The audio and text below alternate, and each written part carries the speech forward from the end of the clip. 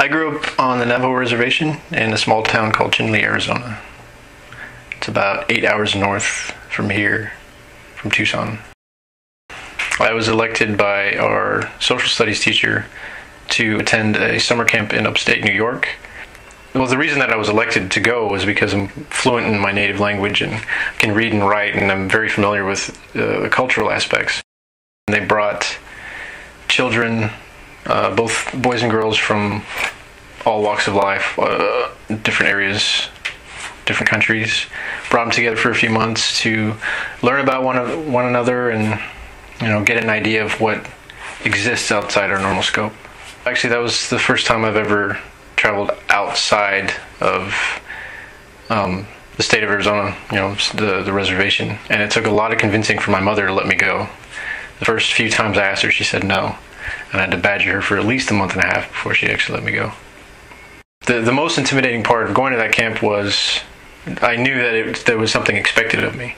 I was representing my tribe and representing my state, and it was hard to find a good starting point to try and share the knowledge that I had with other kids.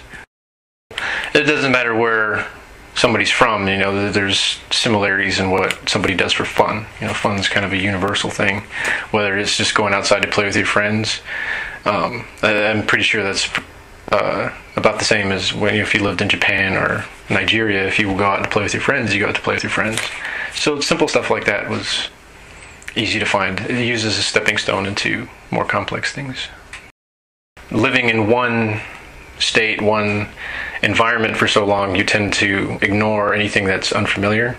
So going to the camp helped me open up a lot more as far as being willing to understand things that were not necessarily beyond my scope, but things I never really consciously paid attention to.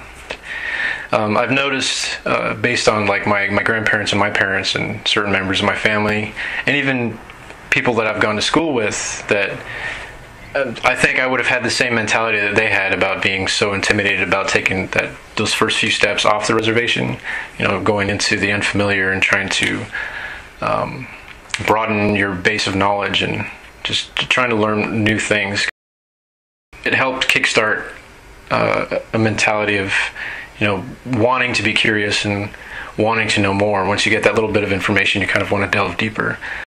I think the interaction is the important part, and once you get over that fear of putting yourself out there, and then the interaction kind of just flows.